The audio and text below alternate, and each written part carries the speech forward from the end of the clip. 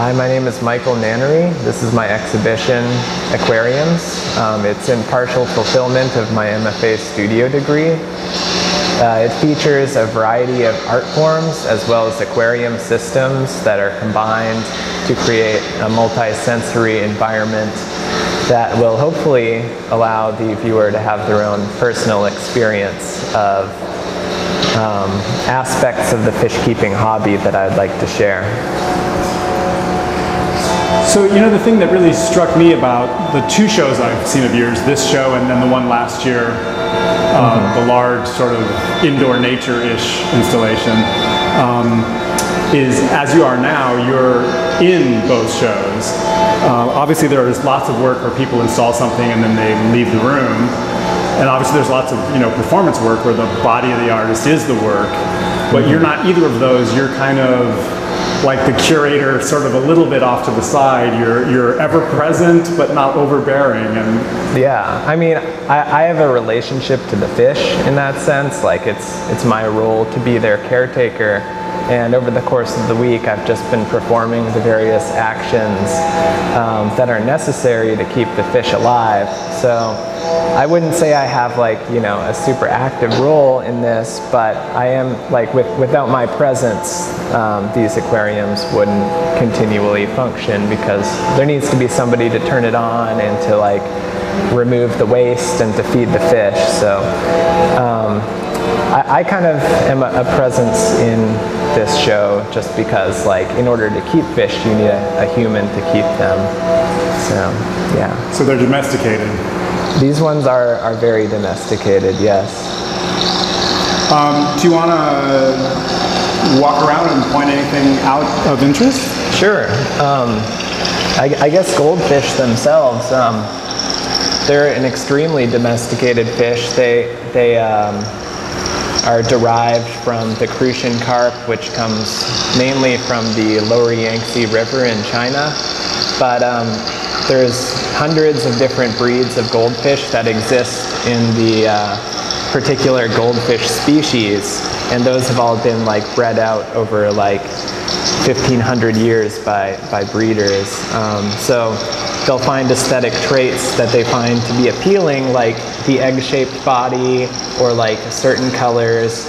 This one's missing a dorsal fin, and that's a desirable trait. So this is a lionhead goldfish, egg-shaped body, lack of a dorsal fin. This is a shibuking. It's a Japanese breed of goldfish, just longer, more flowing tail. So this is a very aesthetically bred out fish, and typically they use inbreeding to achieve those certain traits. Fish that have been bred out like that, they lack the vitality that your common 15-cent goldfish would have. So these are actually much weaker fish. They're kind of more susceptible to diseases, and they are always outcompeted by the common goldfish whenever food is added to the aquarium. So fashion has a price. Fashion does have a price. But I mean, they're adorable though. So it's kind of the same for dog breeds, how certain dog breeds actually have very poor health because they've been bred to look a certain way to achieve cuteness or some other desirable attribute. The same holds true for goldfish as well as numerous other kinds of aquarium fish. And do you think that's some fundamental quality of, is there some ethical overtone that we're playing God, or is it just that our technology is not that refined yet? I mean, this is something we've been doing since humans have been on the earth, cultivating the land, crops as we know them today have developed that way. You and I were having a conversation about corn yesterday, and corn is just derived from just grass, and it's just a mutant grass that was continually planted and developed over the years. So humans have been sort of tinkering and morphing the environments around us for, you know, thousands and thousands of years. So this isn't really anything that's too new. I would say that with the advent of aquariums, like different types of breeding has emerged, and it's been happening much quicker. Like technology is certainly one way to like achieve that. You know, genetic modification tells us anything. Yeah, I mean, you can't help but wonder what genetic marvels, horrors, or whatever, you know, are around the corner. Yeah. For fish, as I suppose for humans as well. I mean, the idea of you or I having a tail maybe seems a little crazy today, but I'm sure when they're available soon, that a lot of people might want them. I don't know. Yeah, depends how cute and furry you can make them, I guess. Yeah. So, what else should we look at? I guess we could just sort of walk around and look at the various systems themselves. I kind of have a range of aquarium systems I'm keeping. Some of them are extremely simple. Like this is essentially a large goldfish bowl where I have to clean out the waste every single day. The aquarium over there is also the same. I just have my male goldfish in that tank and my female goldfish in this tank. But I have other aquariums, like some that run on filters that both filter out like the waste and allow like bacteria to grow in them. And I typically only have to like clean an aquarium like this out once a week. But I'm really interested in like the role plants have as like water purifiers and just kind of as great tank mates for the fish themselves. One of particular note would be the marimo, which it's a kind of algae. I can reach in there and grab one actually.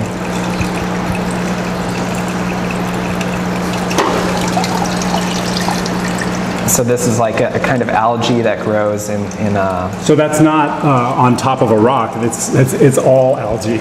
Yes, it's like a furry. It's an algae ball. And now that I've squeezed out all the water, it'll float on the surface, or maybe not. But the fish like to hide in it. But basically, like this, it's just little algae filaments that.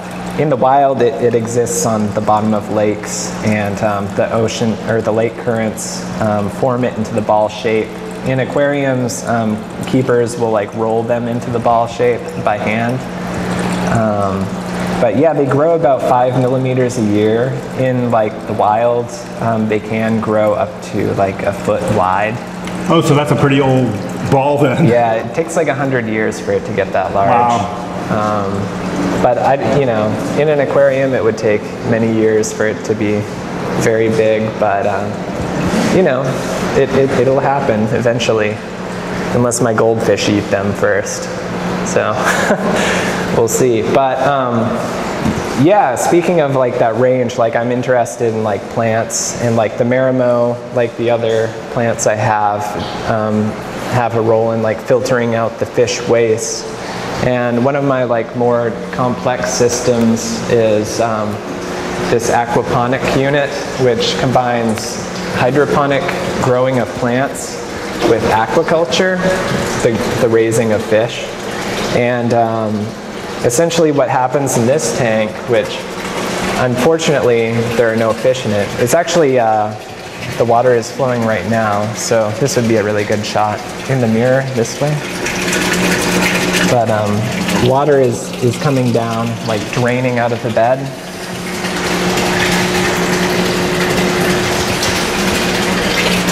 Got it. So essentially this grow bed, for 10 minutes, water will be pumped up from the aquarium, like from the submersible pump, up through PVC, up to the top of the grow bed out of these spouts. And it takes about 10 minutes for this to fill up and 1 minute for it to flush. It uses what's called a bell siphon to cause this flushing to happen. There's a standpipe, so the water will fill up to this level, and this bell siphon goes over top of it. What you see here is a media guard. This keeps all of the hydroton gravel, which I grow the plants in, from falling into the plumbing system. But once the water reaches this height,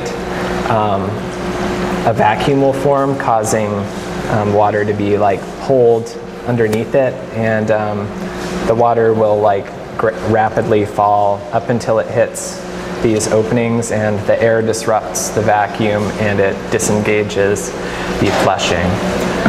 So essentially, like the fish waste, as you feed the fish, they poop, and then their poop becomes fertilizer for the plants up top.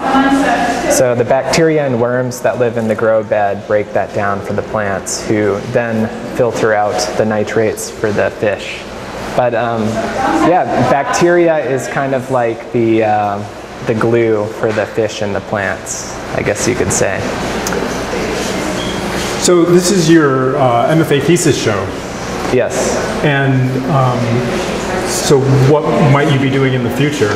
Will there be more aquariums, or you'll be, what kind of future interests do you have? Well, I haven't been doing this for too long, so I'm going to keep developing the systems that I'm working on. Like, I need to restart this aquaponics system because a pathogen got into it and wiped out my fish.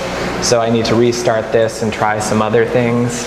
I'm working on like planted aquariums that I'm trying to get the water chemistry right with those, seeing how I can develop them. As well as like finding outlets for like the waste material itself.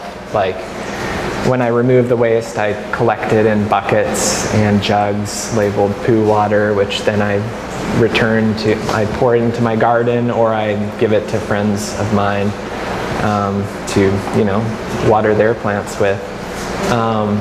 So yeah, I mean, the plan is to just sort of keep developing these things, and they will be all in my personal residence after this show. Like, I had about half of them in my studio and half at home, but I'll just be kind of living with these after this show and just continually developing them. And I'm excited about the fish once they finish, it'll 5 years or so when they're much, much larger. That's something that I'm looking forward to. So just continuing to keep them, and so it's a long-term project. It is. It's meant to be a very long-term project. So I can't wait to see what these fish are going to be like when they're fully grown, because most are kind of in their juvenile states. And just I guess it's been kind of philosophical for me, thinking about all of these inputs and outputs of the tank and how to maintain them, and what am I supposed to do with all of this poo water that's essentially a waste. But figuring out how that works within their own ecosystems and with other ones, so much of our Western consumer life is ecosystem less, in the sense that when I go to the McDonald's drive-thru on my way to school, I don't know where that food comes from or what it is, and the waste is to crumble it up and toss it, and so neither kind of the origin nor the destination is really part of my system. It's just drive through, get some calories, keep driving. Yes. Yeah, I mean, I'm interested in connecting as many things as possible. I'm using the aquaponics unit here to the plants act as like an air freshener. They're just indoor plants that don't require any sort of grow light. So they kind of do a good job detoxifying the air. So in a sense, this is kind of a big air freshening unit, but aquaponics is, it's really most popular among the do-it-yourself and grow your own food movements. And they're interested in growing vegetables and growing edible fish, such as tilapia or catfish or trout. So for them, it's this simple process, which can vary depending on what containers and materials you use. It's all, there's about 1 million different ways that you could do it. They're interested in producing food from fish keeping, and that's something I'm also interested in. I mean, I'm growing food with the poo water that I produce, just like some carrots, radishes, kale, stuff like that. But I mean, I'm not like a hardcore gardener yet, but who knows? I mean, I might be at some point. But I mean, I'm very interested in like the different like goals that one might have fish keeping. Like actually acquiring these aquariums was kind of an interesting process for me because I got to meet like all of these different kinds of fish keepers, and they all seem to have like varying moral relationships to fish keeping, as well as varying intentions. Like some fish keepers where like you would see some of their other aquariums and you're just sort of like questioning it.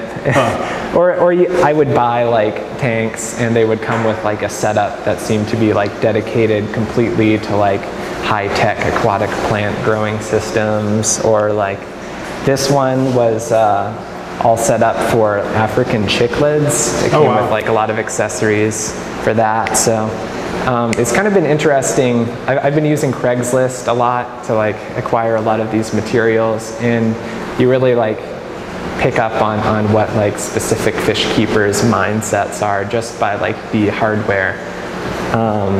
So that's been kind of revealing for me, as well as like personal connections kind of play a big role in this. Like, you know, I'll have friends who will donate like a tank or something just because they don't want it anymore, or you know, a faculty member gave me like some fish and I took them gladly. So it's kind of interesting, and I've been selling Marimo over the week to gallery attendees. Selling art.